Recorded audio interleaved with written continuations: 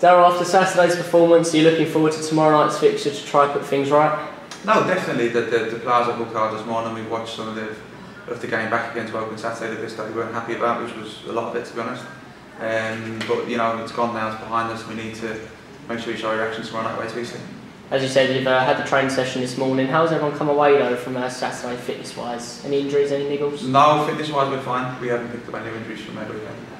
And obviously you have said you wasn't happy with Saturday's performance, but what do you expect from the lads tomorrow night? To see us, I think like any manager, you can accept losing games of football in a certain way. If we'd have been out there Saturday and we'd been ourselves and showcasing what we do, dominate possession, moving the ball quickly, creating opportunities like we've been known to do, and sometimes you can accept losing, things don't go your way. But when we lost Saturday, we went ourselves at all, and that was the thing Saturday that was disappointing for me, is that we went away from what we were good at, and we have to get back onto it straight away Tuesday night.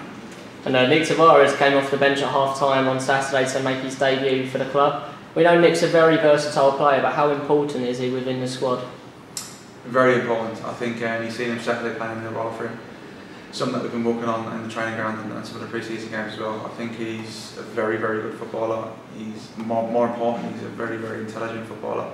And on top of Nick on Saturday, he showed what he was about, his intensity with the ball, without the ball. I thought he was probably the only positive we took out from the game Saturday.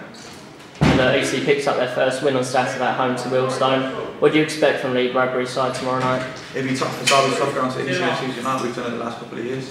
We have difficult games. Lee's teams are very well organised. They play 4-2-3 one Saturday. They play 3-5-2 over the week before. They've got flexibility in how they play. But I think for us, we're going to look at ourselves first and foremost to make sure that we're hitting the levels we need to perform in our weekend perform, and hopefully bring back 3 points.